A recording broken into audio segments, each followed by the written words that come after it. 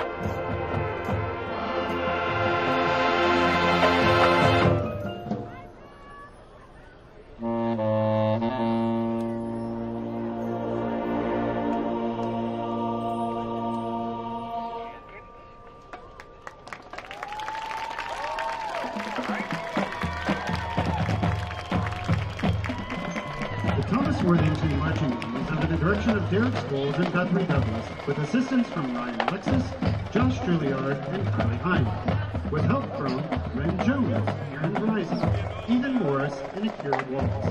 The directors and students would like to thank the Beechcroft for their hospitality. The Worthington band programs are immensely grateful for the continued support of community members and school administrators.